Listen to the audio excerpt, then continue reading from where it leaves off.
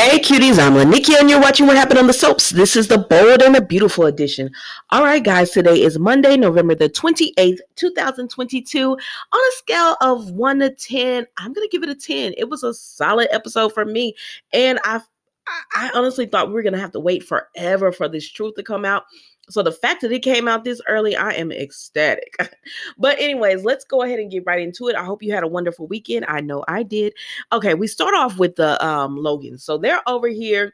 You know, Lucy is there, Steven is there, Katie, Donna, and Brooke, and they're just trying to support her because, you know, it's Ridge's wedding day and she just does not understand. But Lucy is real sweet. She tells Steven, I'm going to wait for you at the airport.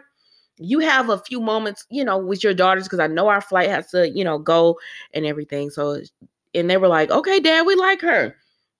So then he and Brooke talk a little bit.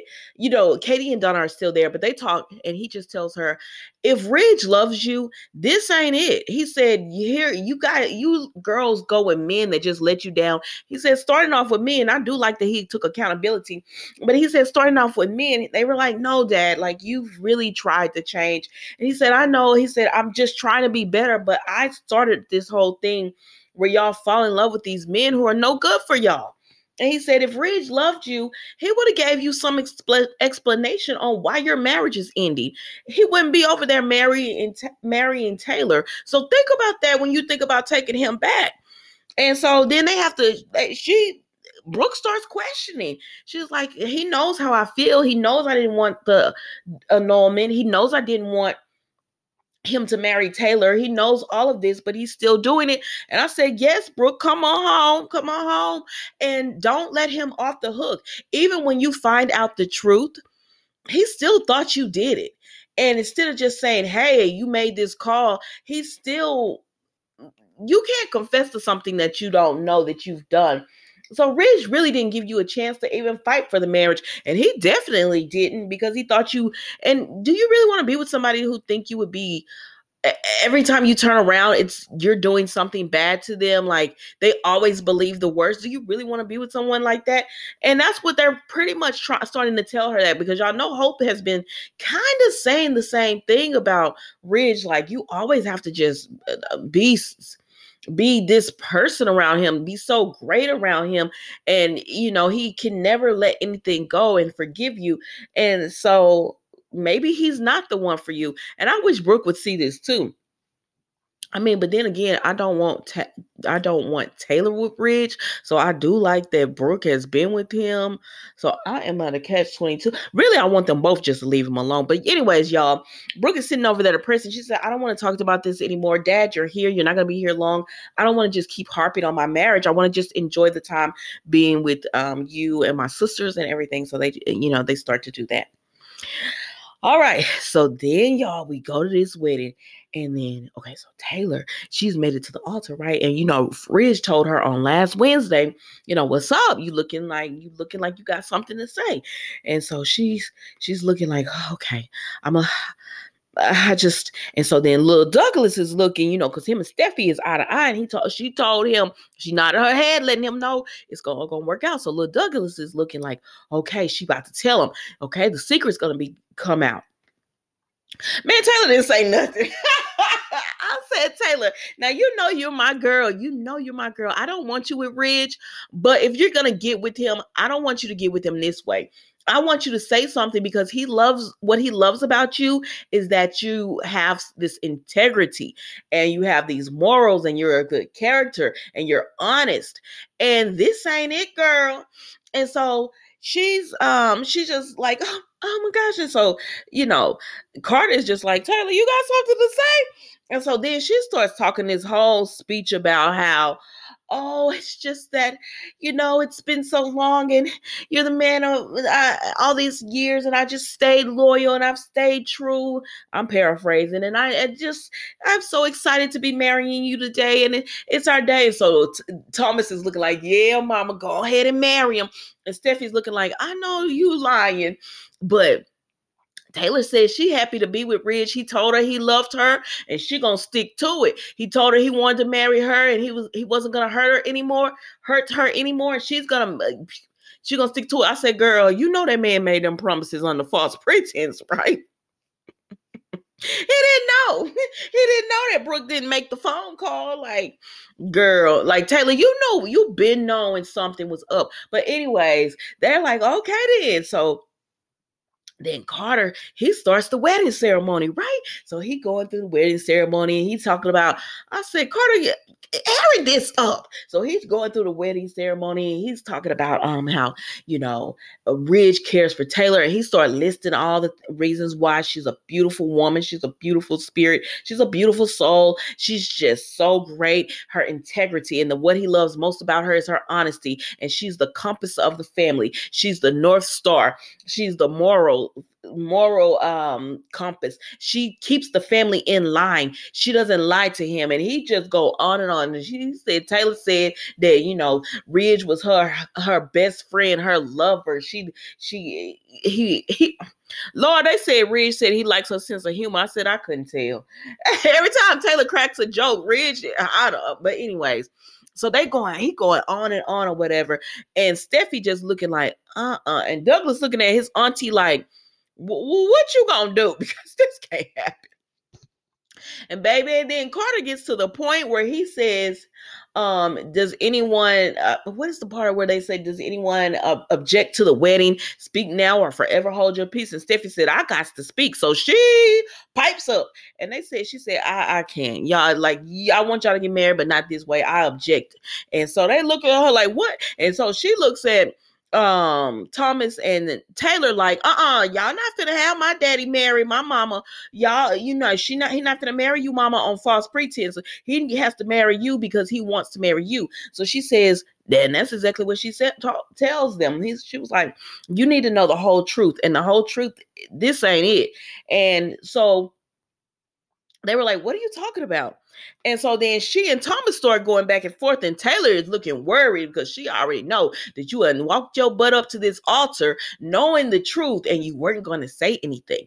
So she's looking worried. And so Thomas and Steffi going back and forth because he's like, keep your mouth shut. And she said, oh no, I'm going to say something because she was like, Dad, you're marrying Mom because if you're doing this because you're heartbroken over what you think Brooke did, then you need to know that's not the truth. And Thomas said, I thought you wanted them to be together. She said, I do, but not like this. So they're like, Steffi, what's going on? And so then she starts saying, okay, listen.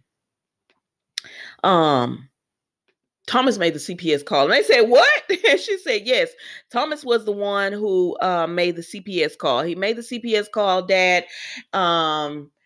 She tried to get Thomas to say it. She tried to tell Thomas, tell him what happened with the CPS call with Brooke, and he wouldn't do it. So then Ridge was like, well, why are you bringing up this call? She said, because you're thinking that Brooke did something that she didn't do. She said, remember all those times you tried to get her to confess, and you tried to give her a chance after chance to confess, and she just wouldn't. Well, you can't confess to something you don't know that you've done. And she said, she was like, she didn't make the call. And he was like, well, who did? And she said, Thomas. And he was like, what you talking about, girl? What are you talking about? This doesn't make any sense. And she said, Thomas, tell him. And Thomas is like, I don't know what you're talking about. And so then, Finn had told the kid, had sent Lee away, right, with Kelly. And he told Lee, go take Kelly to the kitchen. Go take the kids to the kitchen is what he said. But, Lil Douglas said, I ain't moving. So Lil Douglas wouldn't go. And so then Thomas, because he know Lil Douglas, he said, I think Douglas should go to the kitchen as well with Lee and Kelly.